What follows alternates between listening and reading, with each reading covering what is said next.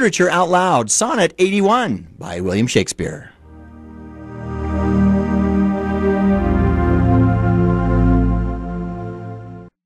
Or I shall live your epitaph to make, or you survive when I in earth am rotten.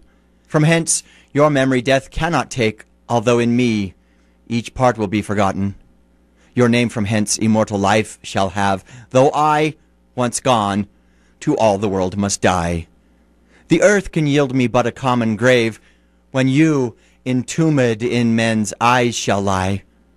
Your monument shall be my gentle verse, which eyes not yet created shall o'erread, and tongues to be your being shall rehearse.